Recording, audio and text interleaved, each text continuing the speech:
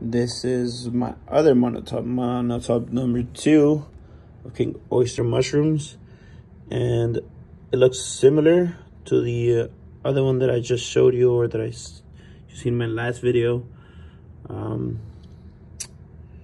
Yeah, it's been here inoculated like a day after in the same substrate, 50-50 master mix.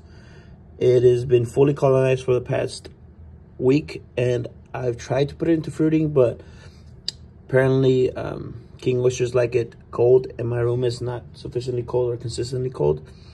I keep spraying mist water on it so that to initiate the pinning, but I don't see anything at all. I've even seen a crack. I just saw that right now. And the mycelium, I don't know what that means.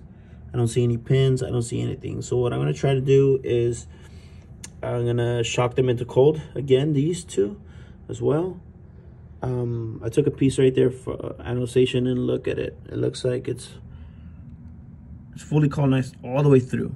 So there shouldn't be any more room for them to grow. So they should start pinning pretty soon. And like I said, I don't see anything. I'm going to try to shock them in with cold. I don't know what I'll come up with, but we'll see, because I don't have any tools. I'm doing this off of my bedroom in monotubs like this. No air exchange, so I'm going to actually take off the lid just a tad bit so that they can have air exchange, and we'll see what happens.